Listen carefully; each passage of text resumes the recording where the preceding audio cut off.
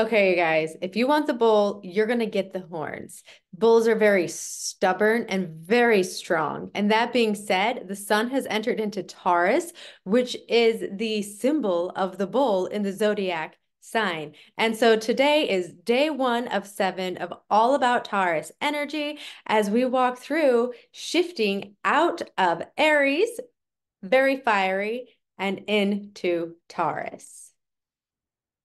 If you are new to me, I want to introduce myself. My name is Aubrey, and I am a certified light filled astrologer, and this is Celestial Healing with Aubrey. I help high achieving women create radical self-trust while embracing their divine feminine using my celestial lunar method, and I work with them to help them come to know who they are and who they are not by diving into astrology and their natal chart.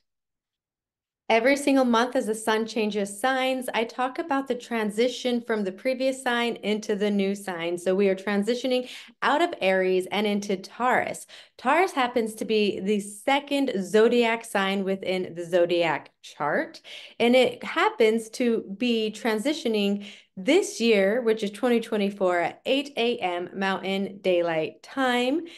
The sun will step out of out of Aries and into Taurus. This would be around 10 a.m. East Coast and 7 a.m. West Coast.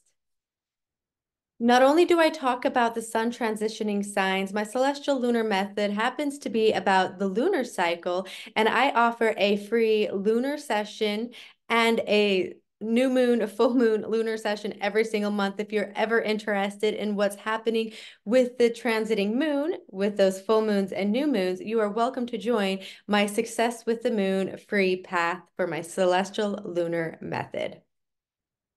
The link to join my celestial lunar method is in the comments below or up above where I place links here in YouTube.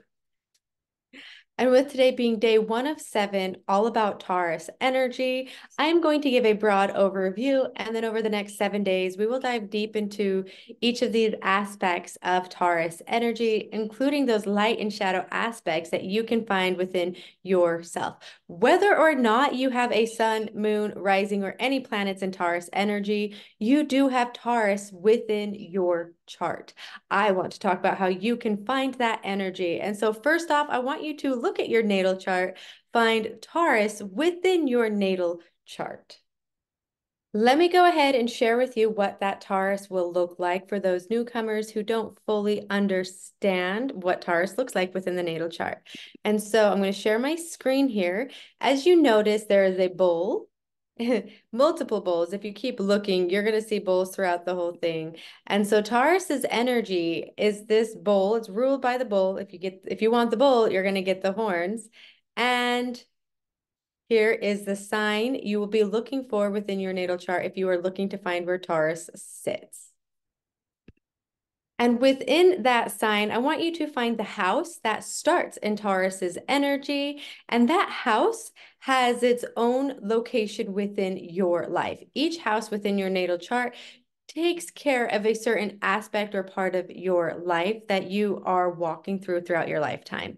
Whether it's the home life, your communication, siblings, traveling, journeying, career, money, finance, relationships, how you show up in the world, each of those has their own house connected to it. So I want you to find the house that starts within Taurus, and that is where we will find your Taurus energy.